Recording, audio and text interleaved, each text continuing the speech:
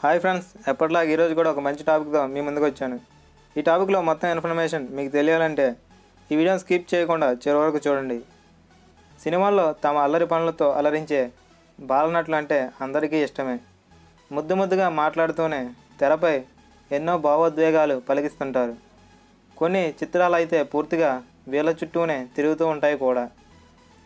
అప్పటి మన సినిమాల్లో చైల్డ్ ఆర్టిస్టులుగా నటించి ఇప్పుడు తమదైన శైలిలో రాణిస్తున్నారు కొందరు. మరి వాళ్ళెవరో ఏం చేస్తున్నారో చూద్దామా? డాడీ సినిమాలో చిరంజీవి సిమ్రాన్ల కూతురుగా నటించి ఆ సినిమాలో ఎంతో అల్లరి చేయడంతో పాటు కొన్ని సందర్భాల్లో భావోద్వేగానికి కూడా గురి చేసింది. ఈ పాప ముంబైకి చెందిన అనుష్క మల్హోత్రా. ఆ చిత్రం తర్వాత హిందీలో మేరీ యార్ కి షాదీ హై అనే సినిమాలో నటించింది. ఆ పైన ఆఫర్లు వచ్చినా సరే ఎందుకో సినిమాలపైన ఆసక్తి పెంచుకోలేదు. చదువు మీదే పూర్తిగా ధ్యాస పెట్టింది. ఇంగ్లాండ్లోని యూనివర్సిటీ ఆఫ్ వార్విక్ నుండి డిగ్రీ పట్టా పుచ్చుకుంది. అప్పుడప్పుడు మోడలింగ్ చేస్తున్న మేనేజ్మెంట్ రంగంలోనే స్థిరపడతానంటుంది ఈ అమ్మాయి. నెక్స్ట్, కుటుంబ కథా చిత్రం సంతోషం అందరికీ గుర్తే ఉంటుంది. అందులో నాగార్జున కొడుగ్గా లక్కీ పాత్రలో ఎంతో అమాయకంగా నటించాడు అక్షయ్. ముంబైకి చెందిన ఈ పిల్లాడు పెద్దయ్య కూడా నటనలోనే కొనసాగుతున్నాడు. కొన్నాళ్ల పాటు హిందీ టీవీ సీరియల్లోనూ ప్రకటనలోనూ చేశాడు. ముంబైలోని సినిమాలకు వెబ్ సిరీస్లకు నటీనటులను అందించే ఓ ప్రముఖ కంపెనీలో కాస్టింగ్ డైరెక్షన్ బాధ్యతలు చూస్తున్నాడు. సింగింగ్ మీద ఆసక్తితో పాటలు పాడి ఆ వీడియోలను సోషల్ మీడియాలో అప్లోడ్ చేస్తున్నాడు. సాధారణ మధ్యతరగతి కుటుంబం నుంచి వచ్చిన తన ప్రతిభతో పెద్ద పెద్ద నటులతో కలిసి తెరను పంచుకునే అవకాశం దక్కించుకున్న అక్షయ్ నటుడిగా మంచి గుర్తింపు తెచ్చుకుంటానంటున్నాడు. నెక్స్ట్, సోషియో ఫ్యాంటసీ చిత్రాల్లో దేవి ఎప్పటికీ నిలిచిపోయే హిట్. అందులో విలన్ ఓ చిన్నపిల్లాడి రూపంలో దేవి ఇంట్లో ప్రవేశిస్తాడు. ఆ పాత్ర పోషించిన బుడతడి పేరు మహేంద్రన్. పెదరాయుడు సినిమాలో కెమెరా ముందుకొచ్చి 8 భాషల్లో 167 సినిమాల్లో చైల్డ్ ఆర్టిస్ట్గా నటించిన ఇతను పుట్టింది హైదరాబాద్లోనే అయినా స్థిరపడింది మాత్రం చెన్నైలో. తమిళంలో వచ్చిన విలా సినిమాతో హీరోగా పరిచయం అయ్యాడు. అదే సమయంలో తెలుగులో ఫస్ట్ లవ్ అనే చిత్రం చేసిన అది ప్రేక్షకులను ఆకట్టుకోలేకపోయింది.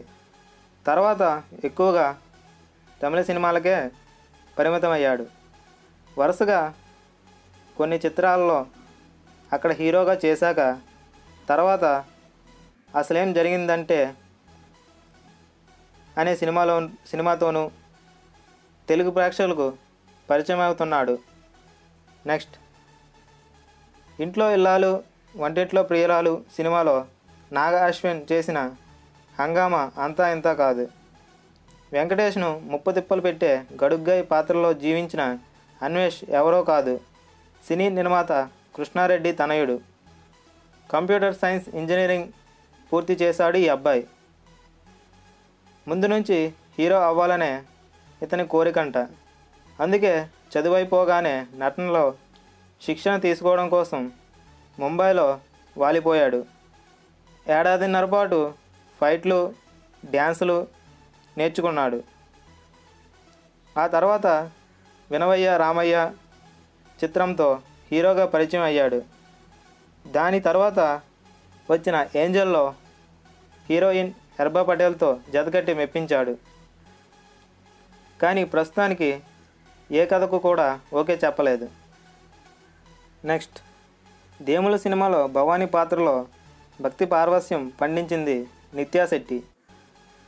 ఉత్తమ బాలనటిగా 2 సార్లు నంది పురస్కారం కూడా అందుకుంది. కాస్త ఊహ తెలిసాక పూర్తిగా చదువు మీదే ఫోకస్ పెట్టిన నిత్య ఎలక్ట్రానిక్స్ అండ్ కమ్యూనికేషన్లో ఇంజనీరింగ్ పూర్తి చేసి కొన్నాళ్ళుగా ఇన్ఫోసిస్ కంపెనీలో పనిచేసింది. అయితే సినిమాల మీద ఆసక్తితో హీరోయిన్గా ప్రయత్నాలు మొదలుపెట్టి తెలుగులో పడేసావే, దాగుడు మూత, దండాకోర్, నువ్వు తోపురా సినిమాల్లో నటించింది. ఇటీవల విడుదలైన ఓ పిట్టకథ సినిమాలో నిత్యకు బ్రేక్ వచ్చింది. ఆ సినిమాలో ఆమె నటనకు మంచి మార్కులే పడ్డాయి. గ్లామర్ కన్నా కూడా చిన్నప్పటి నుంచి తనకున్న ఇమేజ్ నటన పరంగానే. అందుకే ఇప్పుడు కూడా నటనకు ఆస్కారం ఉన్న పాత్రలే చేస్తానంటుంది నిత్య. కానీ గ్లామర్ పరంగా కూడా నిత్యాని తక్కువ అంచనా వేయకూడదు. ఈ వీడియోని లైక్ చేయండి, మీ ఫ్రెండ్స్ అండ్ ఫ్యామిలీ మెంబర్స్కి షేర్ చేయండి. ఇటువంటి కొత్త వీడియోస్ కోసం నా ఛానల్ని సబ్స్క్రైబ్ చేసుకోండి.